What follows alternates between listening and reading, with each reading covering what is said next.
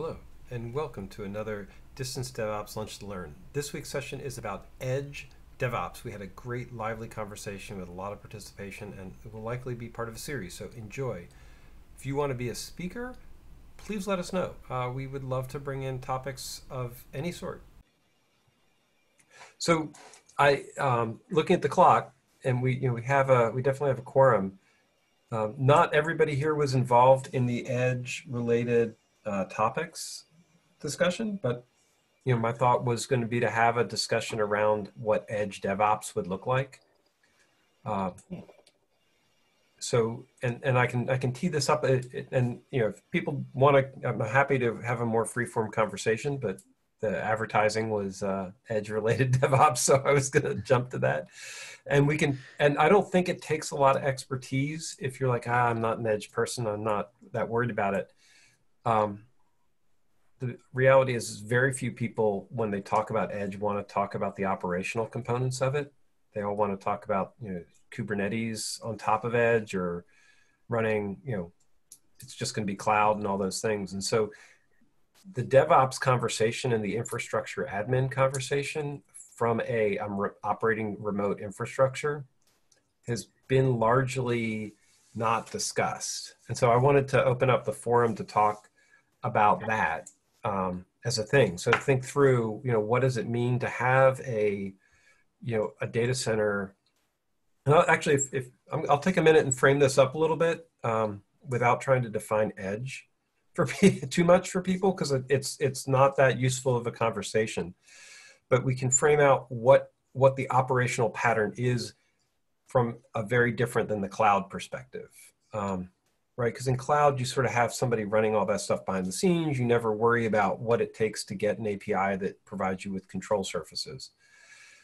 On Edge, there's a couple of assumptions that I would make. I'm very happy if you want to pick them out and challenge them. So if somebody's like, just make a note or talk in the chat, and we'll come back to it. One is, in Edge infrastructure, typically you own it. Meaning that you're responsible top to bottom for what that infrastructure is.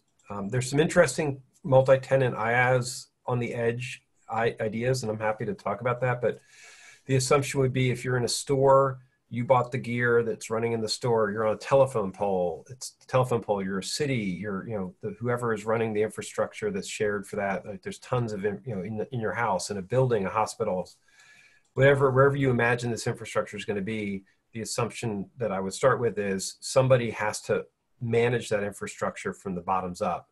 And then on top of that, then that becomes, all right, so now I have this infrastructure. I don't have a lot of supporting pieces around it. So if I show up with infrastructure in a stadium, actually that might be a good example, then I don't have DNS and load balancers. I don't have all of the other. People forget it's not just get me a machine, it's actually get me all of these other pieces, right? And firewalls and componentry and things like that I have to deal with. And so there's a whole bunch of DevOps. How do I manage that? That is worth talking about. And then we start getting into, do we virtualize the gear? Is it small enough that I just want, containers on bare metal? Do I, how do I think about what that management is? And then along those lines, you also get into the how do I manage it? So if somebody, meaning, I don't want to have to send somebody on site to take care of that. I mean, I could sort of see if I'm in a stadium and I have a game, I'm going to have IT techs maybe babysitting the servers. But most of the time we think about Edge, we're assuming it's a truck roll and there's no IT presence. And so whatever cost savings you have for Edge could be completely wiped out if you've got to send a tech out there, or you've got to send machines back and forth to get fixed. So there's a ton of these sort of operational issues that people don't think about much when it comes to cloud infrastructure. It's all been sort of absorbed, but are very real in Edge. Those are the things I was hoping we would have a discussion about for a little while. Does that sound reasonable? Sounds great. And I'm ready to jump in whenever. All right, Larry. So or Donnie, go ahead. Okay, so I'll chip in first with I'll start at the beginning because I think I have a problem and not really a solution. And many of you probably have better ideas on solving this. And the problem I'll paint for you is, I'll call it edge for this definition, which is branch offices. So we've got, 100, actually hundreds of branch offices around the world, but many of them are running contact centers. And so you got local telephony happening. You're trying to manage all the local kind of, not just the endpoint clients, but the servers as well. And so, and also, of course, the network in between there and the core data centers or the cloud, and then something out back and forth to the broader world. And so, we I think, came up with reasonable solutions for parts of those where, we started, doing internet breakouts locally, because initially all the traffic was literally going back to a central data center on a hardwire and then going out from there, which was great for our applications, not so good as we moved more and more into SaaS, and people had a need for traffic to communicate directly to and from the internet instead of, go off on a detour through a data center for no particular purpose. So there's that part of it, and I think it's a good example because any bank or retailer or anybody else has that same kind of scenario going on. And one of the biggest challenges we ran into in the global context was the heterogeneity of it, to kind of tie back into your IPMI redfish conversation, which is every single network pipe is different. Many network providers are different. All of the, and being able to manage that effectively, and especially over long periods of time where you're probably also changing vendors of your hardware over time so that you can't use any consistency there. That's kind of the challenge we ran into, so that when we were rolling out a lot of infrastructure automation for kind of the core, we were very challenged in being able to extend that because of the sheer heterogeneity there. And that's a problem that, I'd love to hear from other people. How did you approach that kind of thing, or was that not even a thing for you? No, I'd like, unless somebody else wants to chime in, Keith is on here. He'd be able to back me up on some of this stuff. So several years ago, we worked on basically IoT, right? So, basically edge multi-data center. I won't say where it was at, but a major mobile provider potentially. But multiple data centers, the whole thing, it was roll the racks in, build, stand up from nothing to applications running on containers, full-fledged testing, et cetera, et cetera. And what you're talking about, Donnie, is exactly some of those things that we, the challenges are. IPMI redfish, we actually use Moss. Rob and I actually talked about some of this. We did not use, the word of the day here on this call. But we did use, so IPMI was a thing. We were all Dell for the most part. Yeah. But it was literally, those are the challenges where you roll those in. And a lot of that provisioning happens over, at least in our use cases, where, we were starting to work towards using like Open Gear and things like that to actually use as entry points to be able to automate those things like network router switches, all those things, because we would stand up ONI switches, provision those out, stand up the DHCP services, things like that, build bare metal using IPMI, lay down KVM, et cetera, et cetera, et cetera. But figuring out those pieces that are the critical path outwards are the key points, right? And, one of the other things that we talked about a lot, again, if Keith can chime in, he can vouch for a lot of this stuff, is, at least in our scenario, because it was so massive, we needed a way that we were trying to work towards to ensure that when we provision, do we inject, if we have issues internally, we don't want to propagate that to any edge, other resources that we have within our other data centers, et cetera, if that makes sense. So if you have a bad route, so we were doing BGP all the way down to compute and things like that. If we did something stupid, we would not want that to propagate out. So I'm going to end with that and let everybody else chime in. Also, Larry, don't forget to mention the fact that we also want to protect from stuff coming back exactly. To the larger enterprise. So when you have those disparate offices that may have their own implementations that might affect the edge compute layer, you do have that issue where you don't want them to come back and damage your area. We did have that instance actually happen, where we thought we had protected going out, but we didn't protect something coming in. that cause that problem. So you do want to make sure you solve that problem too as well. Yep. I'm making some notes in the chats about these topics because these are it ends up being this huge ball of yarn. Right. Yep. And Keith, the zero trust thing is like one of the ones that drives me nuts because people don't want to talk about a lot of these edge applications. You're literally inside the edge and outside the edge are both untrusted environments. So the security models for, I have a data center and I have a trusted data control plane or a management control plane might not be a true statement. Exactly. Does the trusted untrusted paradigm shift our understanding of enterprise? So when I grew up, when I was way young, the concept was the enterprise was, let's say, the forest, right? And you had multiple groves within that forest, maybe it'd be a division, even the fact that you had, maybe a division overseas, you had throughout the states and so forth. Have we, in our rush to kind of build this fully integrated society or world in the enterprise layer, kind of destroyed a little bit of that trusted, untrusted consideration at the enterprise and kind of caused some of the collisions that we talked about could happen, especially in the edge compute. And our efforts to get scalability, to get economies of scale, all those things, they start to break down the normal barriers that you would set up, right? If you had an office, say, in Iowa, you would set up some level of protection against a New York office causing you to come down. But what we've seen in this kind of, I think, in the last decade, is this push towards a kind of this, seeing the enterprise as one holistic company and allowing to leverage the compute power, especially in the edge, across the enterprise. That way they get lower cost, right, for the power. Mm-hmm. Have we seen the encroachment of this issue of lack of separation causing catastrophic damage through the enterprise?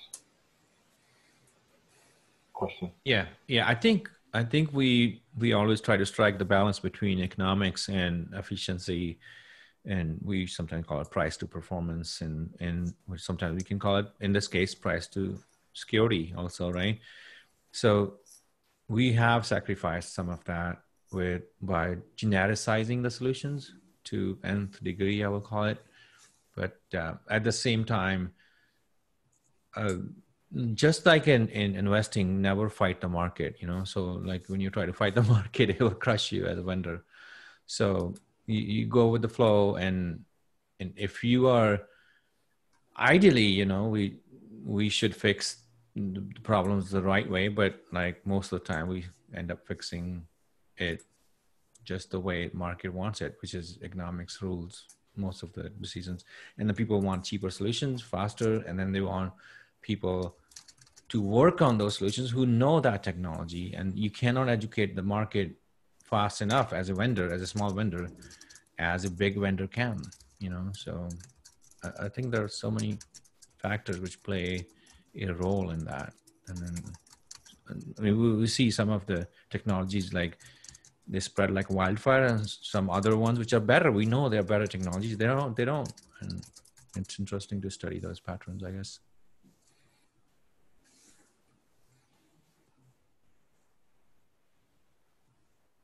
Those are good points.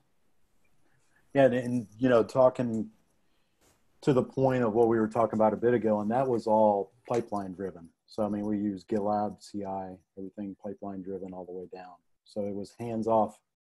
And Keith can vouch for this. If we had an issue, we started over until we were successful and had good deployments. And that was several times a week. I see Keith shaking his head. He remembers those days.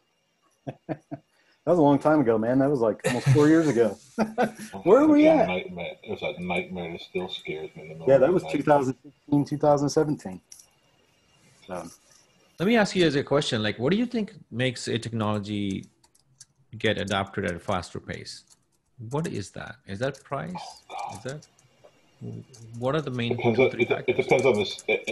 Just to be a smart ass, it depends on the CEO and what they read on the plane on the way in. I mean, I sometimes feel that way. I do. Yeah, I said this a couple weeks ago. I feel like, because I'm still trying, to this day, someone needs to educate me. And I know Keith kind of put up a flag saying that he's kind of done a reversal. But someone please educate me how Kubernetes overtook Docker Swarm. Please. Oh, that's easy. Called That's community. actually that That's I can answer because I was in ground zero on that one. Yeah. Docker pissed everybody off by being basically we sanctimonious. We are containers. Exactly. Yeah, they literally it was theirs to lose, and their decision to tell everybody they were right and they were smarter than everybody else and leave it to them cost them the market. Yep. Keith, So you wouldn't you're know. talking- Keith, you wouldn't remember of any of those conversations, would you, years ago? No, but it tells me that there's two things, right? There's an upstart that has the right answer at the right time, and the arrogance of the leader in the space to submit or to give up their space of dominance just because of the arrogance. We Maybe had that's the that. question. Yeah, we had that at Rackspace. We stumbled. We were number 2 cloud after Amazon, and we had we bet all our bets on OpenStack and ignored the other factors like VMware was making us more money and stuff like that. My company signed on to the Rackspace OpenStack system. We were like back when it was beta, and that's probably where I've heard it. That's probably where I met you, Rob. By the way, I think you're right. And oh my God. Yeah, we went back to Amazon after that. Yeah. Don't get me started on that either. I mean, the Docker thing, I think, has a lot to do with, I think you got the initial dominant player, and they hadn't figured out how to commercialize it, but they were also trying to shut out all of the competitors from being able to commercialize anything around it because they were scared of losing their own opportunity to get big. And so they both had the inability to build the right product people wanted, and also the inability to let anybody else build it either. And that kind of ended up with people running in a different direction.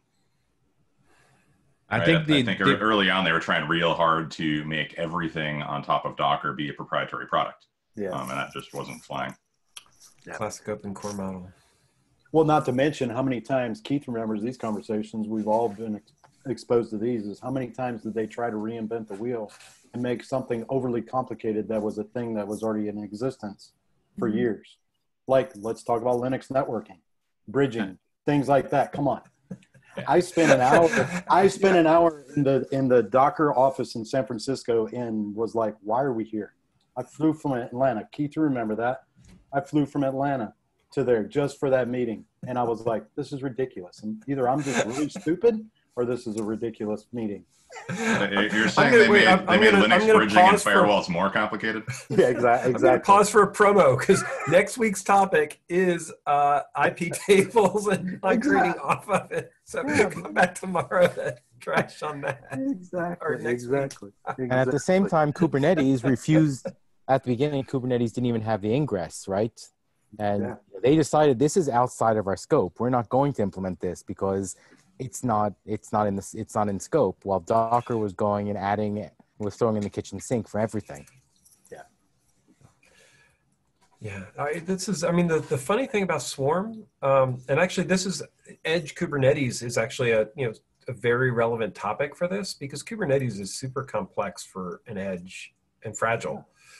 And one of the things that Docker Swarm has done, and HashiCorp Nomad actually is very similar, is it's super simple, right? There was a time Kubernetes community was very scared about the Swarm out-of-the-box experience. Because Swarm, I remember this was the Swarm in Seattle, the DockerCon in Seattle, where they announced Swarm, and they were like, "Oh my God, they made this so easy. Anybody can deploy a container, container managed solution." It still makes me scratch my head that wasn't, and people still use Swarm, but if we're going to do edge operational stuff, it's going to have to be that simple, right? You're going to have to take nodes, put them together, and get a clustered environment out of it. Yeah, that's a good point, Rob. I mean, you made a comment a second ago that makes a lot of sense. Is Nomad maybe the right thing? It's even simpler than Swarm. Yeah. Well, if you look at the Hashi stack, and I have my own, we could have a whole topic about Hashi and praise them and pan them simultaneously as a lunch. Be fun to invite one evangelist for them into it. But maybe we can get sworn up. But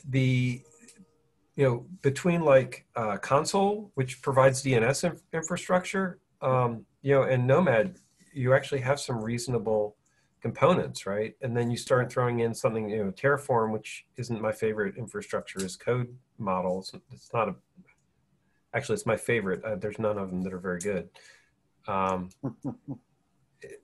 So it's my favorite until something comes along and solves the problems I have with it. Yep. Those are core things that we have to be able to do. So if it's all right, I'm going to pull back a little bit and put the edge into perspective, because we talked about CI/CD, which I think is essential from an edge perspective. If I'm going to build edge sites, I've got to have a CI/CD story. And infrastructure as code, which says if I'm going to do an edge site, it better not be manual, bespoke maybe, right? Where heterogeneity is real, but not manual. How do we see, right? Can DevOps hasn't been very good about doing CI/CD.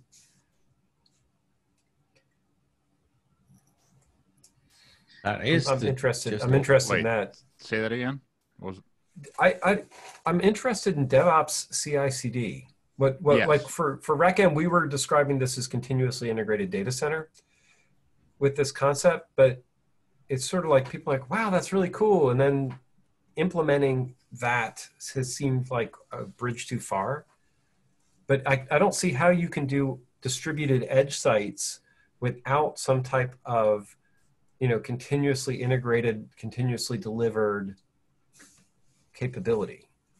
Exactly. You shouldn't be doing anything without that to begin with. Yeah. How do we get them to DevOps then? I usually say that Chris. DevOps is more about dev and not ops. I mean, I don't know if you agree with that, because mostly DevOps is focused on dev and just delivery. And after that, ops is like, okay, you go run it somehow, it will. And that CI is part of that, continuous integration. But we don't have anything like CO, continuous operations. That's missing. And without that, it's like operations is still left alone. Oh, I like the CO. What would a CO system look like? Like, you're managing your logs and mining those for efficiencies and security flaws and all kind of stuff, like anything operational day to day, which is not part of DevOps right now. Would it look like I was continuously reprovisioning servers? Like, not, and server, I mean in a generic sense. Would it look like GitOps? All right, so when I define GitOps, it looks very, very lightweight, but are you describing something as more Heavy, maybe? Yeah. Yeah. Like, I'm describing like an event occurs, a pull, Okay. a push, some kind of trigger, a webhook, something, and then something else gets triggered, right? Like, okay. that's really what I'm like after as somebody in DevOps, right? Like, if I do something happens as a result of that. Exactly. And I think that idea kind of needs to scale, right? Like, somehow. Yep. Because normally that translates into, this is okay. So when you add the word ops in this case, it's beyond I check in code, I get a new build. What we're Right. describing is Right. checking code, it's going through and it's going to get rolled up into images and deployed, right? Yeah, That's it's the actually going GitOps to go idea. out somewhere. Exactly. It's reactive. I mean, it's all about being reactive to certain scenarios, right? You're basically taking actions based on what you see. So the point of, like somebody mentioned about logs, years ago, we used to do this from an automation perspective, was mine logs. I worked at a large antivirus company, and we would mine logs, use elk stack, things like that, mine the logs. And then if we saw certain things that we crafted into what would we consider as triggers, we would actually kick a webhook off or something like that and do a thing. Lock down firewalls. Oh, look at this. That's awesome. Hey. You know, Go ahead. No, he's opinion. That's awesome. That's Is awesome. that the hard hat or something? Like, Yeah, it was. Yeah, he's got a hard hat on. You want to come tell everybody Want about that it, to be buddy? a Come on. foreman hat. Yeah, let him talk to us. He's like, no. That's fine. That's okay. You can take a tool over there. Come on, bring a tool over. That's cute. I'm sorry to interrupt. No, you're No, good, Check man. That's his awesome. weight. He's Bob the Builder. I didn't or have my something. on-air light on, so they didn't have any idea. Oh, come over here. Come That's over cool. Oh, that's just lunch. I like that too. I like it. Mike, tell her. See? Got the drill and something That's else. That's serious stuff. What is that? A screwdriver. That's awesome, man. You can hear him? Can you fix his microphone for him? He sounds really bad. Does he have an, He also does he has have an something bad hourly? back, son. I won't be able Does to he do have it. an hourly rate, Chris? You know, we are talking about Too tools loud? too. That's funny. We're talking about tools too, buddy. Just different kinds of tools. Cool. Yeah, exactly. Your tools are much more fun, I think. Yeah, your tools actually do stuff that are more fun. Yeah, now you got to tell them about the culture and process change to make those tools work Right. effectively. You need to read the. Oh, that's Sorry, no. We need product management now. Now we have to go all the way His back tools to work the- better than our tools. Exactly. That's right. what he said. Exactly. Exactly. You see, Eddie, I son, want the and then bedtime story where all the tools do what they're supposed to do when they're supposed to do them. I don't want any more of these real stories. Yeah. That's Right. right. That's great. Actually, that's interesting comment. I think we are building too many Swiss Army knives, and Yes. that's putting us Yeah. in trouble. Like this will do everything for you, and it's like no, thanks. So there's what's the movie? It's the Matthew McConaughey movie where he goes to space or whatever, and they're in some outer dimension, and they find this black hole or something, and it was he was this cutscene where he's talking to his dad, and it was like this current time is what they were talking about. It's like there was something new and shiny every day. It's like we didn't know what to do with all this new and shiny stuff. We had so much of it, and now look at us. We can barely scrape by as an existence, right? As like the human race was going extinct basically because some plague had taken over the crops of the planet. So yeah, it's one of those things where it's like, yes, we do have something very new and shiny every day, right? Like Alexa just released something to help people like manage kubectl. It's like, oh my God, It's like there's so many layers upon layers that we can add here. It's like, let's just keep going down this rabbit hole and see how far we go. Yeah, Go ahead. Go ahead. I have an edge point, but go first. No, actually, I think I came into operations from the business applications side. Like I developed business software for about first 12, 13 years, and then more of like infrastructure or software or EMC and VMware, stuff like that. I think the core software constructs are missing in the ops world. Like it's still very scripted kind of world, according to me. It's not well thought through. It's not object oriented in its way. The encapsulation and is not sort of embraced, if you will. So it's we are getting there gradually with the introduction of APIs. We had this discussions prior to this talk earlier. I think APIs will save us from this mess a little bit.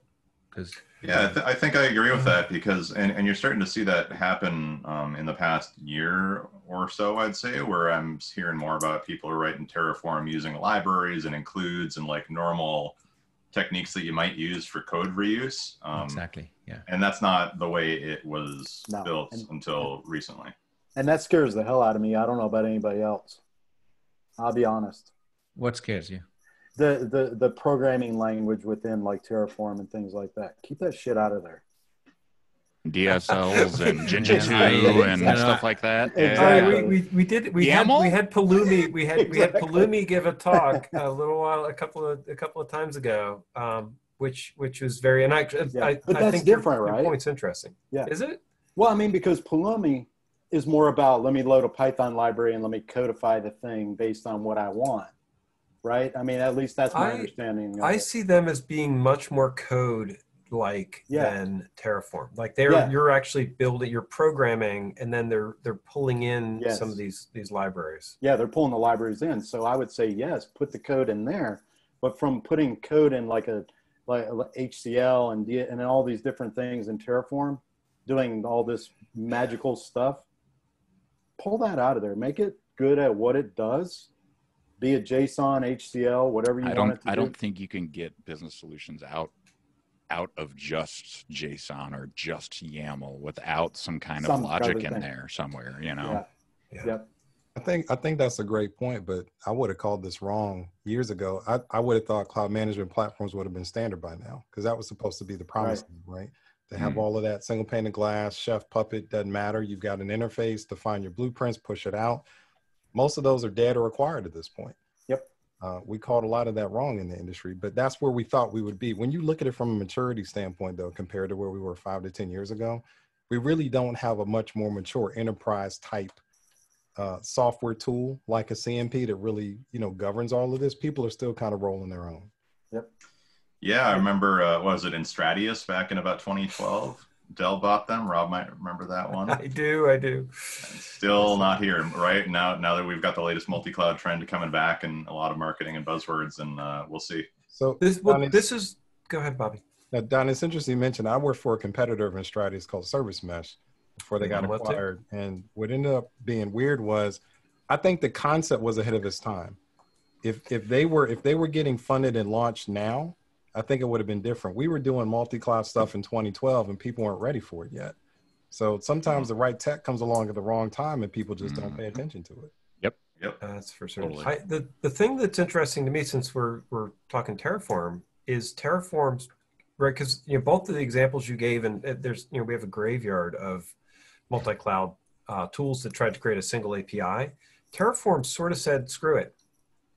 Right? We're not right. There is no single provider model for all of the clouds. If you want to automate Amazon with Terraform, you're using Terraform, but the Terraform plan looks nothing like the Google plan, right? Exactly. I mean, I was just building a plan that could do both. Yep. And they don't share even the base thing of like my SSH keys aren't called the same, like they're not even done the same way in the same resources. So the Terraform was able to give us a tool that had both, but not a single, the Instradius stuff, right? They had that API wrapper that was supposed to normalize the clouds, and the clouds sort of like, we're not going to help you with that. So Bobby, it's a really interesting point. Do you think that it's time, like people want the Rosetta Stone API for cloud?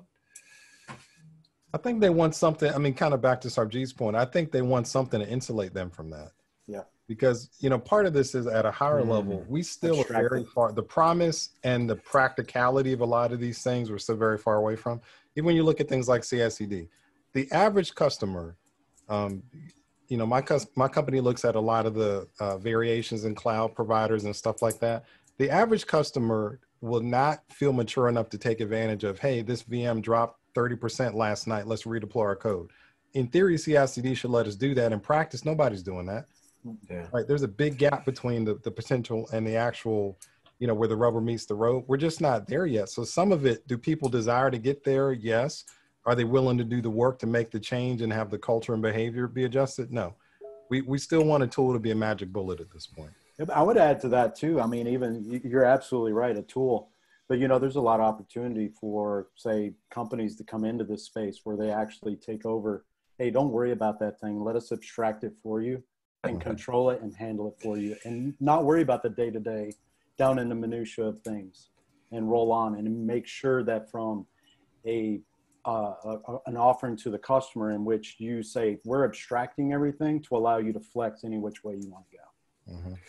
The other problem too is, sorry, Rob, go ahead. No, go, sure. The other problem too is that doing the switch, right, is the cost to that, right, Larry? Like having to stop and think and redeploy. And the problem is that 8 out of 10 companies, I would say, are still at a very reactive point. So they just can't. They absolutely can't, because everything's moving so bloody fast that we can't literally step back and say, oh my God, what's the best way to do this versus what's the fastest way and what's going to be, what's going to calm the people who are screaming at us. Exactly. And I think Bobby said it. Yeah, go ahead. That's exactly, to me, the problem. And that's, definitely, you know, what I banged my head against for the last 5 years at Legal Suite, right? Yep. And I think Bobby said it best too, is the lot, we've been able to do this stuff for a long time, just companies aren't ready for it. And not even just companies, individuals themselves. And it's a lot of, you know, I was on one of the HashiCorp ambassador call this morning. And one of the things that we're talking about is getting people more up to speed on how to use these tools properly, right? To approach these things, not just, hey, it's this shiny tool, let us do a thing. But how do you get down, not so much in the weeds, the beginner level of things? How do I actually do this? Rob brought up console. Console is a great thing. We used console in our Edge solution that we talked about years ago. And from that context, the reality was 3-4 years ago, most companies weren't ready for console. I watched a call earlier today. Cisco ACI is integrating console now. Everybody's on that bandwagon now.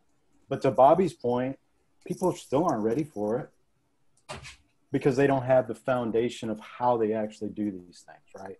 Right. And then you add to that transitional people, right? People are moving more and more, you know, as it certainly in our generation. I mean, my mom's generation, everyone stayed for 35 years. You don't have that anymore, exactly. Right? So the institutional knowledge of, like, you know, where we started, where we are now, where we need to go is also not being retained. So when you have people moving out of there every 2-3 years in their positions, you're just going to end up with, in some cases, you know, if you're not hiring people who sort of come from the same ilk, right? Mm-hmm. Then you're going to walk in and be like, oh my God, I want to do this, you know, versus what they already had started down a path, which never ended up being rolled out properly, which goes back to something Keith said earlier, which is, you know, the guy on the plane came up with a great idea because he sat next to somebody, right? And that's part of the problem. You're never going to get buy-in at your C level to do this, to get the money, to get the resources, to spend the time, to spend the equity to do it, because we're always chasing our tails. And that, to me, is the biggest problem. I think one term I'm trying to coin for last year or so is the skills gravity. Along with the data gravity, there's a skills gravity. People know certain stuff and they keep doing the same stuff again and again. It's by nature, humans are like that. They don't want to change. I can give you an example. Like, we did a big project in Germany with Siemens, and they were using green screen for B2B e-commerce and all that stuff. And they say, if I press F5 and F2, it does this. And I have to click 4 times to do that on your new system. Like, I'm not going to change, right? Even though it's much cheaper to operate better system and all the XML and all the good stuff. It's like, no, for me, it's more work for the end user, right? So I think that skills gravity keeps people where it is. I think I usually say, like, if you want to outcompete the market, you have to out-educate the market. You have to educate. So there's no other way out for you to put your tech out there. You have to educate the market. You have to put stuff out there, make it easy to consume, easy to get to.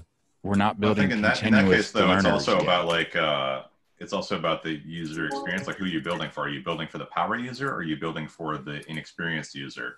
Are you building for the people who stick at companies for 20 years, or the people who are bouncing every couple of years? And they have different needs. And so I think that technology popularity will shift over time based on that. We used to call it the reorg half-life, by the way. What we found that with our stuff, you could get a champion, and that every 18 months there's a reorg of some sort. Somebody leaves, they reorg, they change. And if you can't provide value within the reorg window, you're toast. Wow. Rob, Sometimes the cross-pollination brings new ideas. But I think edge deployments are going to be multi-year deals. You're not going to ship infrastructure out to distributed infrastructure out in a 6-month project. It's going to be big. Yeah. Edge is a bigger mess. Yeah, I think there is a point that Rob mentioned, though, that's key, is that a lot of these things require multi-year investments, and most executives are still incentivized on a yearly basis, right? So if you think about the enterprise like a house, you want to be the person who took credit for redesigning the kitchen and putting in granite counters, not replacing windows and patching the roof. So if you want to do the new shiny Yeah. stuff that's going to get you promoted. So unless you can work those two things in together, you're not going to take it on because you're going to get shot. That's a good point. Good, very good point. That's a very good point. That's astounding. Yes. Yeah. We're recording this, eh?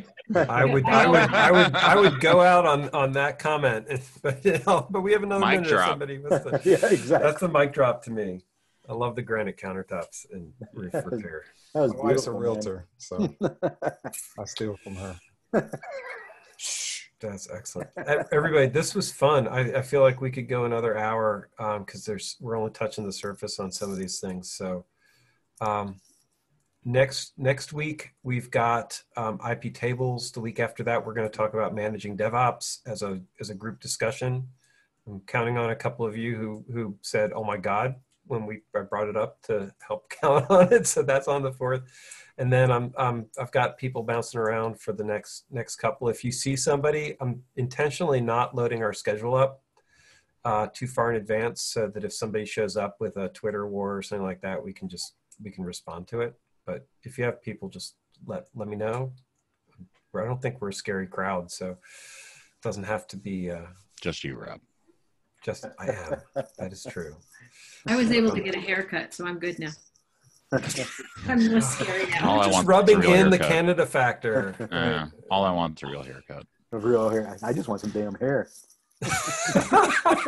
Sorry. Oh, We have to weave in this hair analogy into some systems talk somehow. Exactly. which one? Oh, I could Yeah. totally do that. I could totally make the COVID-19 haircutting DevOps talk. Like, give me an hour. That'll be good. Hey, you talk about hair all the time. I don't even have any, It's like, why? It's not my problem. So That's right. I think the informal survey is that there's about half the group has figured out the right way. Not maybe half, third have figured out how to beat this thing. I think Chris needs to figure out how to work his son into one of the calls to show us how tools are really used properly. Yeah, actual useful tools. Folks. Exactly. That'd be awesome. He could do a Floby demo on you. There you go. Let's make some hair. That would be amazing. All right. On that note, everybody, I will see you all next week. This was a blast. See you guys. Thanks, everybody. Bye, everybody. Thank you. Bye. See ya. I can't put myself in the same category as Michael or Larry, right? Or the rest of you, I don't know you all, I can't, or Donnie, I can't put myself in that category because but at the same time, I can manage the snowflakes of the snowflakes, as I like to call them. You can manage me. And it's really nice to be able to deliver as a manager. It is very, very nice and rewarding to deliver a product or a project as a manager. And, your team was able to pull through. And that is a certain type of rewarding. And I've always had, strong team leads to back me up that way, right? And some team leads are great at mentoring, but not great at managing, right? So that's also how I've taught some people who have progressed from devs to team leads and then do want to do the management kind of thing, right? Like it's a great way for me to like upskill somebody to their career growth if that's what they want to do.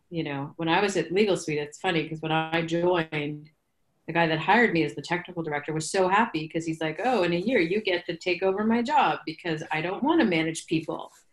But like he never wanted it. And now that he's left, when he came back and he worked for me for a year as a contractor, but then the next, like on his other positions now, he's a tech. He has no desire at all to manage a team, none. But he's a great teacher and he's a great mentor. But the rest of it, having to deal with the CEO, having to deal with the arguments about why are we late, having to talk to the client. He's like, are you fucking crazy? I do not want to do that. So, but that's my wheelhouse. That's where I'm good. That's, that transition is hard. Most of the time, the best players are lousy coaches. That's a fact. Mm-hmm. I'm glad you're here, man. Good to see you again. Good to see you, Larry. This is It's bad that we don't travel anymore. So I not know. seeing each other I know. in person. Well, Keith is trying to smuggle me into Atlanta. from Canada. Yeah. I would recommend staying out. You might not get back. It might be a good idea to stay where you are. I know. Well, our numbers are on their way down. Ours aren't. Yeah, no. So I actually had to get tested yesterday, so hopefully everything's okay. But Yeah, no kidding. One of these days, when it's all said and done, I'll talk about how interesting it is to try to make money in this market. mm-hmm. I would love to hear about that someday. It might seem a little morbid, so I'll save it for when we can laugh about this stuff afterwards. Mm. But there is a lot of money on the table. I'll just put it that way.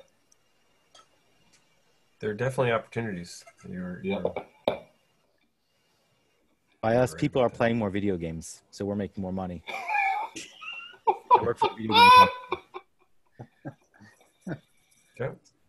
Certain, How are you I mean, managing that's always the case. There's right in any market transition. There are going to be opportunities from that perspective. Yeah. The only time. Go ahead, I'm sorry. No, go ahead, please. No, I was gonna say the only time I didn't see that is during what I call the 7, and that was the .com bust. And I call it a 7 because normally you fall off the cliff, but at least you start where you fell. That was the only time in my life where I experienced you went backwards dramatically, like a 7. Interesting way to think about it. I was dying in San Diego. Yeah, and I had this epiphany moment kind of when I saw the Miracle Grow stock went up like 70-80% because people are staying home and they're growing plants at home. Yeah. And they What want kind to of do plants? something. I was like, well, that's a weird kind of side effect of this situation. Oh yeah, You will never. You couldn't. Sorry, I didn't mean to. Yeah. I couldn't make that connection, but it's happening. Right? You couldn't get anything here. Like everything, all the plants, all the stuff, everything was sold out. You could buy a planter to save your life here. It was gold, because everyone just went, and as soon as the garden centers opened, they were like, hell yes, because something you can do outside. That's what I want to know is what is everybody growing? It can't be tomato plants. Come on. No, well, I've got Medicinal crops. technically I could because I'm in Canada grow medicinal, but I've got cauliflower and tomatoes and a ton of herbs and beets and strawberries, raspberries, blueberries, and medicinal. And medicinal. and what is that? Herbs. Herbs, that's right. That's right.